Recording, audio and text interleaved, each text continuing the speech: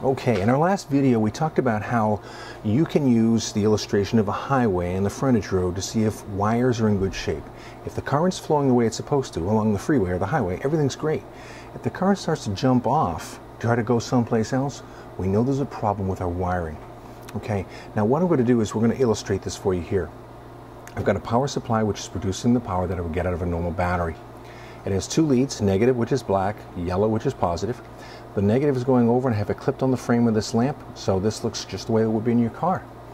The yellow lead coming out and going around is going to the wire that goes straight into the bulb, hence the bulb is lit up.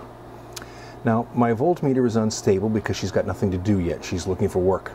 Okay, I've taken the black lead from my voltmeter and I've connected it to one end of the yellow wire. I'm going to take the other lead from my voltmeter and connect it to the other end of the same wire, and watch what happens. My voltmeter stabilizes. Okay, she's showing 1/100th of 1 volt, almost nothing.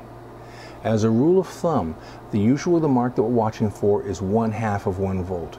If less than 1/2 of 1 volt shows up on the meter, the wire is okay. If more than 1/2 of 1 volt tries to get through here, then we have a problem. Now, what would it look like if something were actually wrong? Well, let me see if I can show you. I'm going to disconnect my voltmeter. I'm going to disconnect the lead going to this lamp, and I'm going to take and I'm going to put a ballast resistor in there. Okay, this is what you would have if you were had a problem with the wire. The resistor would make resistance in line. I'm artificially making it now.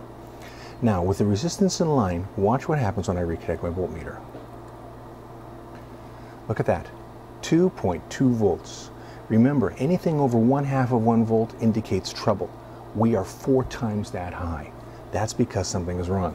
We know what's wrong. I put a resistor in line and caused the problem, and that's what's making this lamp grow dim as opposed to being bright like she's supposed to.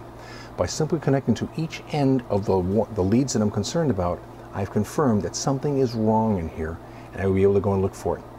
In our next video, we'll show you how to actually start looking within a line to find the problem.